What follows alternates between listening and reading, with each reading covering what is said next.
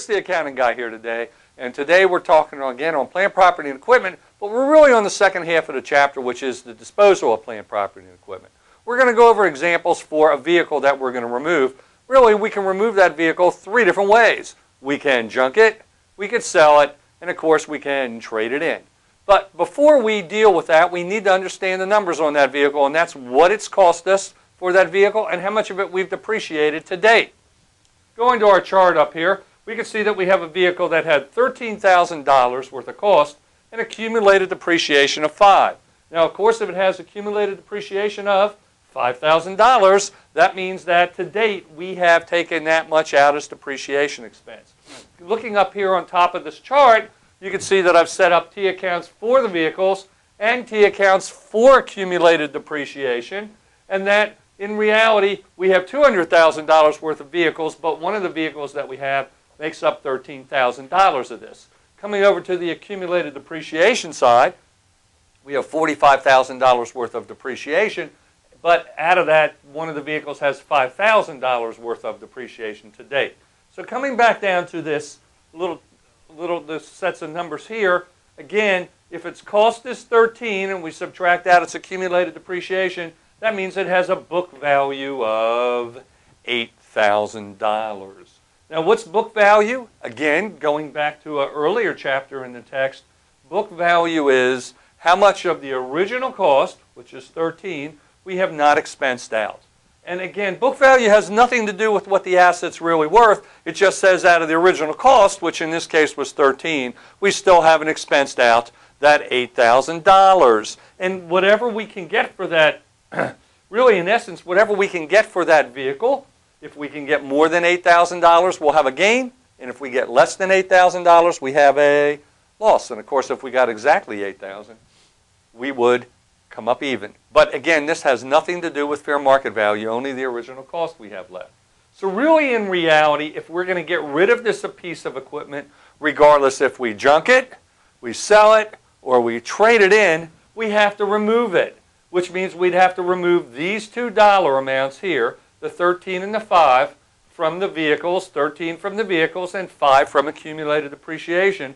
And again, what that means then is that this opening entry would happen here. If we come down to this opening entry here, you can see I have a debit to accumulated depreciation and a credit to vehicle.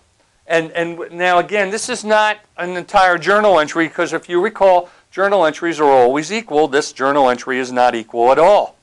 But this is the opening part of our entry to show that when we debit $5,000 out of accumulated and credit out of the vehicle 13, we've removed it from the two accounts above that I showed you. And that's what we have to do, because the actual asset is now what? Gone. So again, that is very important to recognize. Now, when we remove an item, regardless if we junk it, sell it, trade it in, there are 4 steps that I've given you to successfully remove your assets. And I call them my 4 steps to successful asset removal. They're all the way up over here. And on your next exam, I will have them written down for you. Those 4 steps, which we will see throughout this process, are 1, remove the old asset. 2, record cash in or out. When cash comes in, it's a debit, so I have in on the left side. If you pay cash out, it's a credit. I have the out on the right. So I'm helping you remember if it's a debit or a credit. So remove the old asset, record the cash in or out. 3, record the new asset in at its fair market value, which we'll always have. And 4, you'll just balance the entry with a loss or gain, as we're going to see in a few minutes. So following those 4 steps, let's apply them to this particular vehicle here that had a cost of 13 and accumulated a 5, and let's junk it, which means when we get rid of it, we get nothing. So if we use the first step, which is remove the old asset, there it is. That's the removal of the asset. Notice that we'll do that regardless if we junk it, sell it, trade it in. And what you've done is you've taken it off the books. And you've put your entry out of balance at that point in time, as you can see, by $8,000, the book value. Okay? The next step is to record cash in or out. And of course, in this set of entries, there is no cash because we're junking it. So therefore, we just simply skip that entry. Step 3 would be record the new asset at fair market value. We aren't getting a new asset. We're junking this, so we can skip that step. And the fourth one is to balance the entry with a loss or gain. When we look at this entry at this point in time, we can see that the debits are only $5,000 and the credit is $13,000, so we need a debit of $8,000. And it's no surprise that that debit represents the book value of the asset.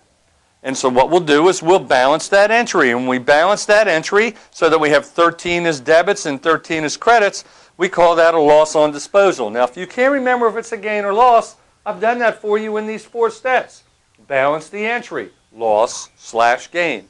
Loss is on the left, they're debits. That's why I have the loss here. And if you needed to make a credit, it would be a gain. And we'll see that we're going to use all of this as we go through these entries. So this is how you junk it. Now, couple things. I'm showing you this in steps.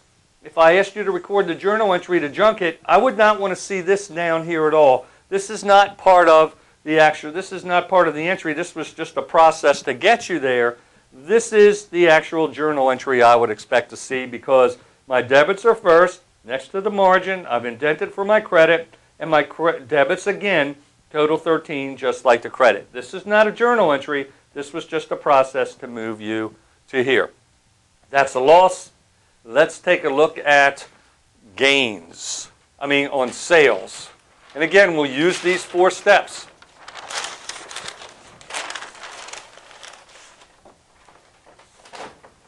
The first one will be a sale at $10,000. Now, if I go back to the book value of the asset, the book value was 8. So if the book value is 8, I know if I get more, it's a gain, and if I get less, it's a loss. So if I said the book value is 8 and it's a sale of 10, you know you've gained 2, but let's see how it works. Follow the steps. Step 1, remove the old asset. Here it is. There's the removal of the old asset. And again, I want to remind you that I've also sent you a handout which also has all of this stuff on it. So hopefully you have that in front of you and you can take notes. There's the removal of the old asset. Again, I've removed all the accumulated depreciation and I've removed the vehicle. I'm out of balance again by the book value at that point in time. Step 2 says record cash in or out.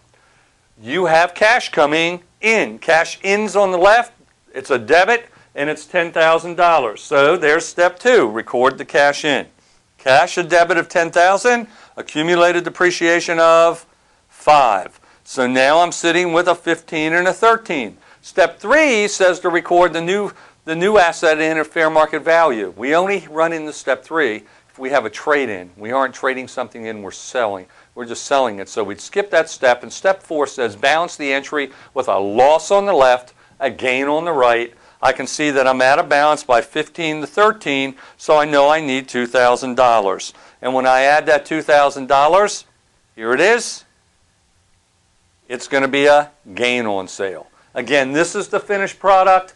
This is the journal entry that I would want, not these. These are just showing you the process to get to here, the thought process. Now, again, notice that really the book value of the asset, that's the difference between these two, is $8,000.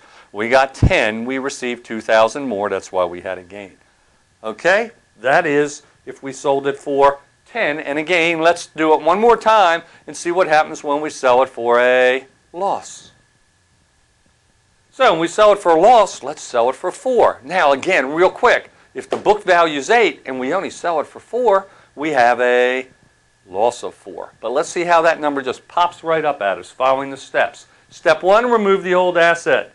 There's the step 1 right there. The removal of the old asset is right here.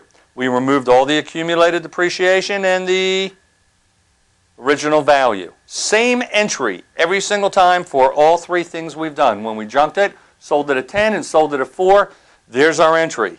That's step 1. Step 2, record your cash in or out. Cash in. So I'm going to debit because it's cash in. It's on the left. There's the $4,000 coming in. And now I have the cash and the removal of the old asset. Step 3 is to record the new asset in a fair market value. We don't have one, so we go to step 4, which is balance the entry. I can look at this thing and see, well, here's 9. Here's 13. I need $4,000 on this side. And now that's here's the final product with the adding of the 4. And there's my loss on sale. You do have to know how to do these journal entries. I did give you a attachment to one of the emails I've sent out, which is the exact same thing I have up here, so that you don't have to copy it all down. You can just take notes on it. So the only thing we have left to do is a trade-in, and we'll do that next time. So for now, it's Bruce the accounting guy saying, have a good one.